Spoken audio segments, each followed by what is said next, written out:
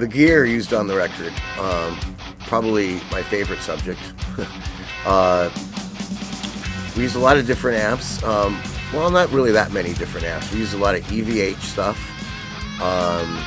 particularly the EVH EL34, the 5153 EL34, real workhorse for this record. I have an old 79 Marshall JMP that's modified that I've had for a long time. We used that on some tracks. And that was primarily what we used for amps.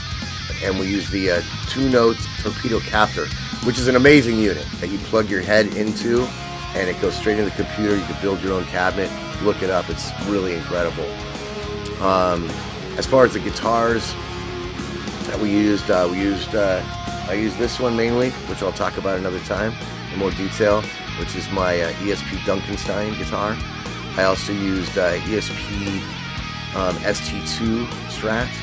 I used an ESP X-Tone for some rhythm tracks and an Eclipse as well.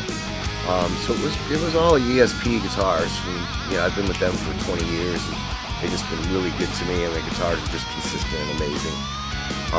Use various effects pedals. That's a whole other rabbit hole to get into with effects pedal, but just some really good stuff, and some plug-in effects as well. But really, the heart of everything is the gear was the amps and the guitar. Everything else, you kind of add later, but we got amazing guitar tones. You would think it would be a little more extensive as far as what we use gear-wise, but what sounds good, and that's what we stuck with the whole time.